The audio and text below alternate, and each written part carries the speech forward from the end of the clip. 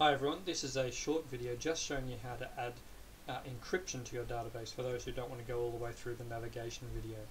You can see I've got my monthly sales reports database sitting right here. You don't open it through the shortcut there. What you actually need to do if you're going to add encryption is you need to open Access first and open your database with exclusive access, which means that nobody else can access it. So from Access, you go in here to open other files, and then you browse and find your file. So I'm just going to browse to my documents folder, which is where my monthly sales report database is.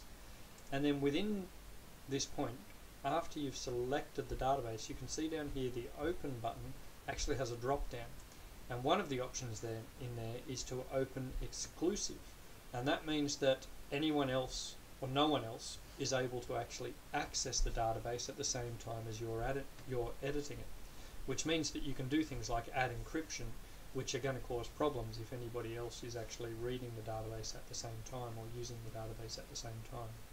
So you select your database, you then pull down the drop down in Open and choose Open Exclusive.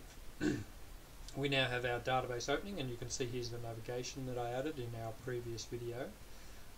If you now go to the File menu, you can see that under Info we've got the option to encrypt with a password. So you simply click on Encrypt with a password, type in the password that you want to use to encrypt your database, say OK, and you'll see that it tells you that row level locking will be ignored. That's alright, let's just say OK to any error messages that pop up, and our database is now encrypted.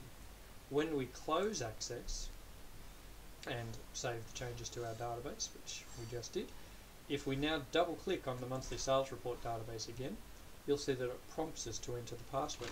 Now we can try a fake password and it will reject it, we'll get an error message, and then you can go with the real password and your database will open. Because we've already added our navigation form, it opens up straight into the navigation panel, and you can then browse around between the different parts of the database that you are allowing through navigation.